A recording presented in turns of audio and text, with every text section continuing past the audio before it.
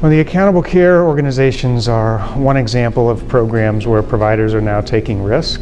They're growing over time. They started with a focus on population health management, so looking at broad categories of disease like hypertension and diabetes that affect large patient populations, but are now transitioning to look more closely at the specialty patients who may only represent 1% of the population, but can represent very high percentage of the total cost of care.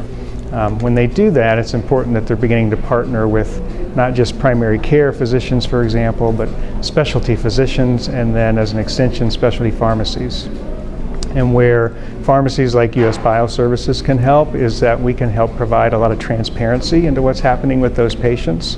One of the ways we do that is through a provider-facing portal where we can allow physicians real-time access to information with regard to their patients and the status of prescriptions within our pharmacy, which is received very well and supports the idea that there has to be transparency and information sharing amongst the different providers.